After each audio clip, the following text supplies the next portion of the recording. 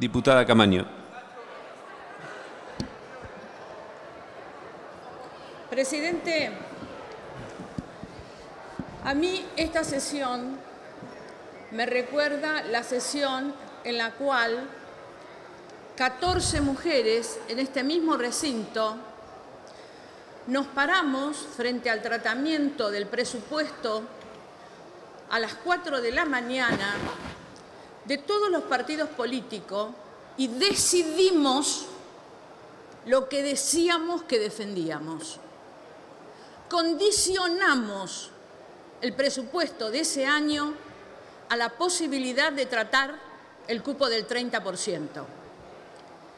Si nosotros a las 4 de la mañana no nos hubiéramos parado todas las mujeres y especulado con el quórum, seguramente muchas de las mujeres que hoy están acá y en el Senado no estarían. Porque lamentablemente nuestras luchas no son quiméricas. Las luchas de las mujeres no son un relato, no es una quimera, es una realidad.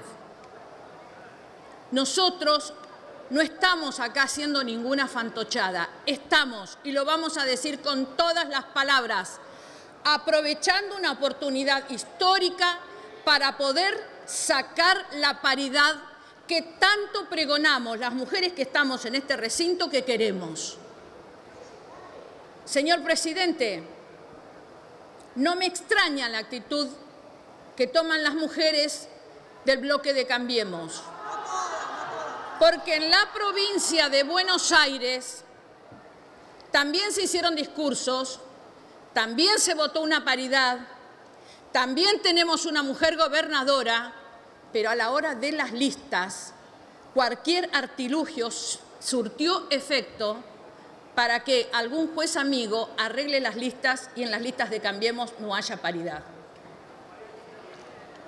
Nosotros vamos a acompañar, señor presidente, la posibilidad que nos estamos dando de poder tener la ley de paridad, porque en esta pelea muchas veces guardamos respetuoso silencio, pero sabemos perfectamente bien que peleamos en desigualdad de condiciones.